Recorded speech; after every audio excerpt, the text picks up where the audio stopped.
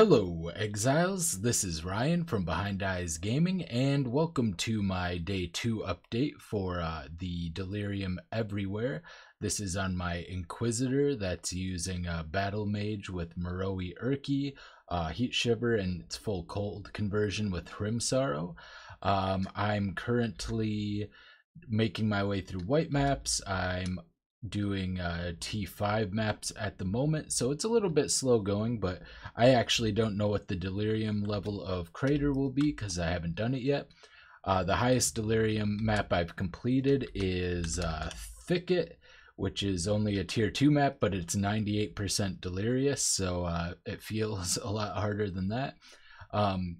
Mostly this build's been doing really well on anything less than 75%, so this is 60%, so we'll get to see here what kind of stuff it puts out. But yeah, little tough right from the get-go. Got a lot of stuff going on. I'm not really sure why I'm picking up singular simulacrum splinters. I probably should improve my loot filter a little bit at this point, but yeah, I just wanted to show a map, show that, well, you know, it's not like absolutely crushing everything. It is able to get through pretty much everything. So I got a self-cast Assassin's Mark currently because, well, the only other curse I can think to put on this build, because we don't need to lower elemental resistance, so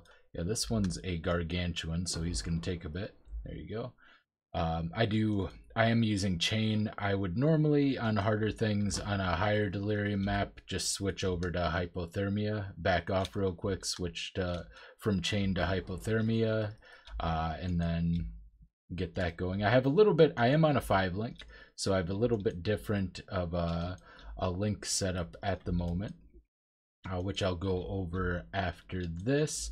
I have a couple of clear goals, but the build is starting to come together. I'm almost to the point where I'm going to reach the actual intended purpose of this build, I guess you could say. Okay, get a sentinel.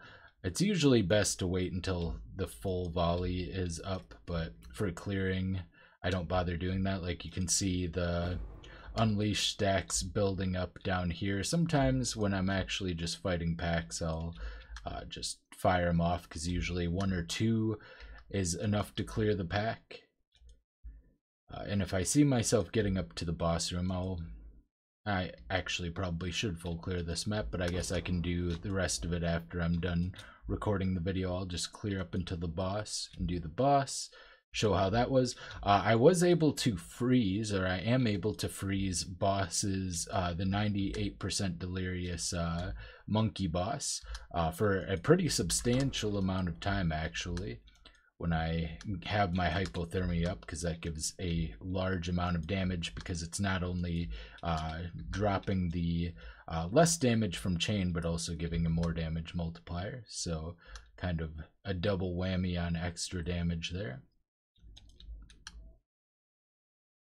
But yeah, we're slowly but surely. This is obviously isn't the fastest clearing build to begin with, but on Delirium, it's you know, I don't think anything's a particularly, until you get to a certain point. I do think I'll get to the point where I should probably pay attention. Was leveling up my gems. I'll probably get to the point where it's a pretty fast clearing build, but I need to get my Righteous Fire, low life set up. There's a lot of stuff still left to be done. And of course my 6-link is going to go a long way. And also my Last Ascendancy will help as well. And my Last Ascendancy is probably going to be essential for setting up my Righteous Fire, because it's going to be the... Oh yeah, I'm not using my flasks. I'm so used to having automated flask setups that whenever I don't at the beginning of a new league, I just forget to use them like 90% of the time, which obviously they're very helpful. Okay, so we're getting up to the boss room. I'll go ahead and swap over to hypothermia. Um, I would also like to get, if possible, I would also like to kind of got chilled there. I'm going to get, I have a little bit of less chill and shock duration. Yeah, see, we're definitely freezing the boss. So we got that down. With hypothermia on, we can take care of most bosses that way. All right, and then I'll just pop out real quick. I'm gonna get all the jewelry. The other stuff isn't that important, especially considering I haven't been able to sell anything. I think this is a pretty unpopular event, but that's okay. I don't mind either way. All right, let's get this set up. I'm gonna start popping up and grabbing these nodes here. Pretty much the same league start setup because there are some things I might want from Betrayal, although I don't think it'll be as necessary as other times. And I think now is when I start going towards. I do have Iron Will, by the way. People were suggesting I take that. I was planning on taking it. I was actually using the Iron Will setup earlier, but as far as the gem itself. But yeah, now I'm actually using Iron Will, and this is like a third of my damage, the Iron Will, because I'm not really taking any other damage outside of this here, and then these two, and this, and this. But those are literally the only damage nodes that I have, so it's not, and the two little ones as well. So I have a lot less damage nodes than you would traditionally have. So as a result, the extra like 80% damage I get from this is quite a lot.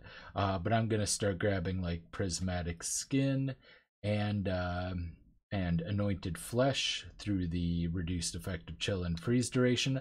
I also have this jewel that I found, which is life, lightning resist, which I think I need to be capped, yes, and then reduced effective chill and shock on you, so that'll stack well with these. I'll have massively reduced chill and shock effect, and then less freeze duration on me, which might be the best I can do as far as ailment immunity.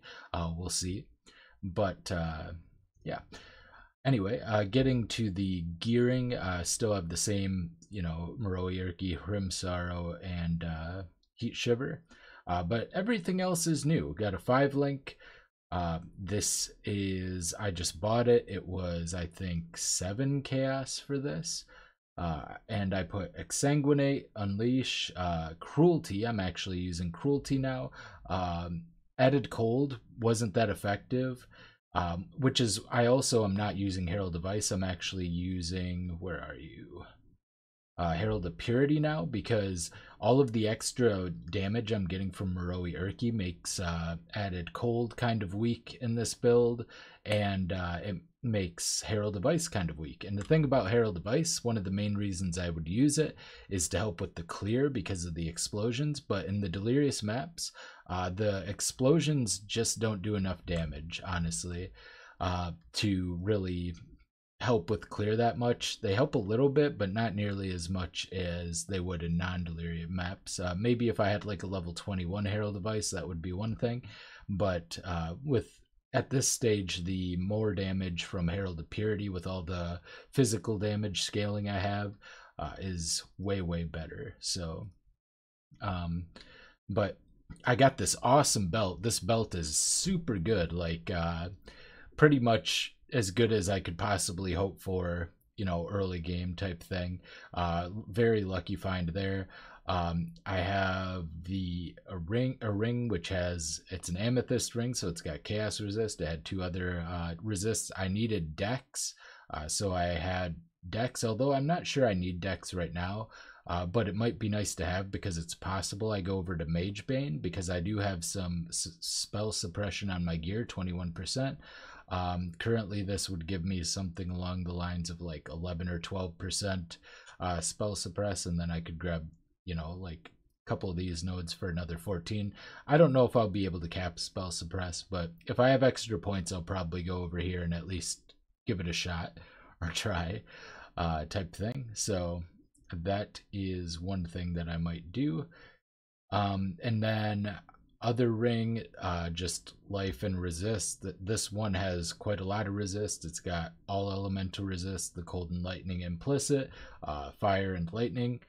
I have these boots, which have suppress, a good life roll, chaos resist, pretty low movement speed, but what you can do, and it's on two-toned boots, and I can't really craft the Eldritch implicit boots at the moment, so these are really nice. I don't have the currency for it.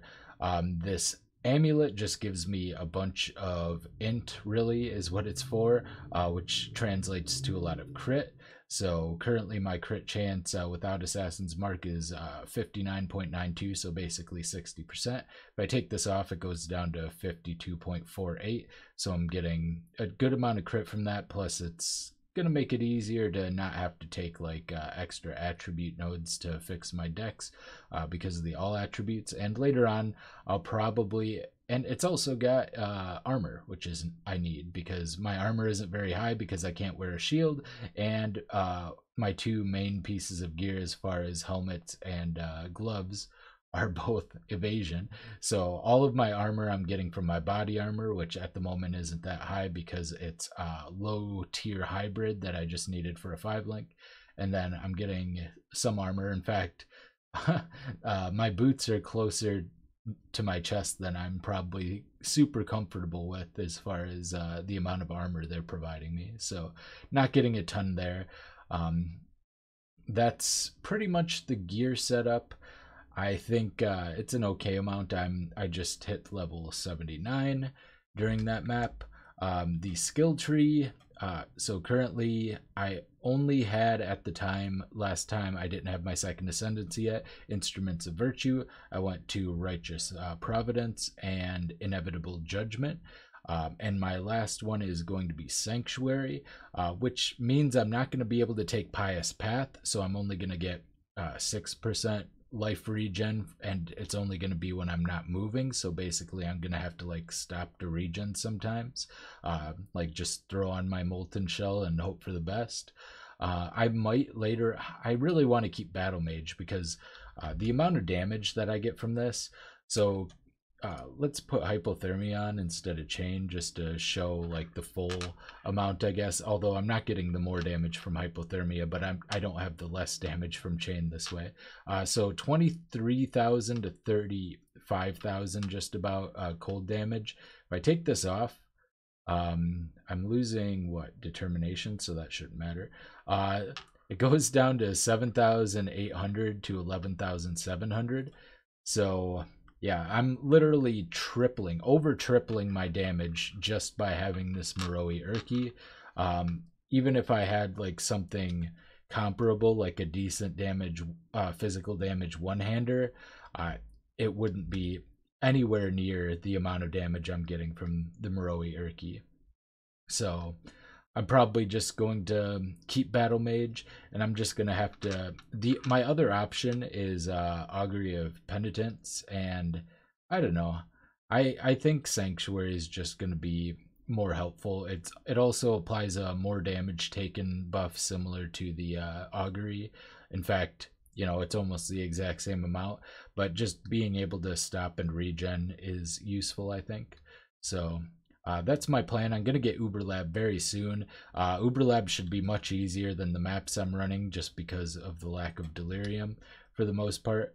But yeah, I got up to Fingers of Frost with the freeze duration, so that's pretty much all of the freeze duration. The only plan I have potentially is to, instead of having the Assassin's Mark that I'm self-casting, which is fine, I don't mind doing that, but what I might do is I might try to get a Hrimsorrow with the Corruption temp chains on hit, or just flat spell crit would also be good, so I might try to corrupt some Hrimsorrows, buy some, maybe take them to the temple to double corrupt. Maybe if I get really lucky I get both, probably not though. But temp chains is basically a 40% more multiplier on freeze duration, if you didn't know that. So that's one option I could have, and that way I could have a temp chains on hit and wouldn't have to self-cast Assassin's Mark, and that would help me a lot with my freezes. So that is one option I have. The other things I did on the skill tree is I just got more regen, which I said I would do. I didn't say I was going to take Iron Will last time, and people brought that up, but I did end up taking it. But everything else is, you know, pretty much the same. I just got like Barbarism, I got Constitution, a lot of life, a lot of regen, like Warrior's Blood and Heart of the Warrior. And then I went up and got Arcane Potency. At some point, I'd like to go up and get Throat Seeker. That'll give me an extra 20% crit chance going through here, which is, you know, whatever, only 1.5 actual crit on my thing, so that's not going to be too big. But then it's a nice little wheel of crit multi here. So, and I would also potentially like to get Relentless and Shaper. I don't know. There's got to be, this tree looks really weird. There's got to be a better way to path it. Like maybe I can go down through here and cut something. But I looked at it and I'm like, no, I have to be over here. I have to be over here. Like there's a lot of places I have to be, and I don't feel like there's a better way I can do it. But if you think there is, let me know in the description if you think you have a better idea of how to path. Like going through here too seems less efficient, even though I could get like the tireless wheel, which would be cool. And I would also have access, I guess then I wouldn't be going this way. So yeah, I don't even think I save points, because this is only 3 points to get up here, where this is 5 points to get over here. So I think I lose points that way as well. So I think sadly this is the most efficient. But yeah, next I get Prismatic Skin, Anointed Flesh, and after that I would like to find a way to get power charges, because I could for a few points get up to either of those, and those would help me a lot too. But once again, I think I'm just kind of point starved, especially if I want to take a cluster, which is looking increasingly unlikely. But yeah, we'll have to see. I have a lot of 2-point jewel slots I could get though, including this one, which would put me closer to the power charge. So yeah, I think my next things I'm going to try to do is I'm just going to try to get Righteous Fire going. Then I'm going to try to get a bunch of much higher life stuff, and then more life nodes on the wheel, and or on the tree, and including life on jewels if possible, with other beneficial things. And then I will try to go Pain Attunement. So I'll get whatchamacallit, the I can never remember the name, but it's one of these auras. I'm really bad at remembering these things. Not Flesh and Stone, not Defiance Banner. I don't think it counts as an aura at all, but oh, okay. Oh, Petrified Blood, there it is. I'd like to get Petrified Blood. Petrified Blood is really nice with regen as well, because it offsets the losing the damage over time unless you're taking really huge hits. So Petrified Blood reserve some stuff, probably my Herald on life, and then go Pain Attunement, because that should be pretty close. Herald of Purity, I might have to take, just not to go too low, the Increased Life Reservation Mastery as well. And then if I do that, I might also have to get under 50%, reserve a flat reservation like Vitality or something, which means I can get rid of the mono reservation efficiency for Vitality because it's not life reservation efficiency. But yeah, that's pretty much everything for now. Yeah, I'm just cruising along. It hasn't been, I mean, it's a hard league, obviously, but I knew it would be. But I think this build is pretty incredible. I would love to see it perform in a league that isn't all Delirium. And I might try to play it in the future. Who knows? But yeah, this has been Ryan from Behind Eyes Gaming, and I'll see you next time. Bye.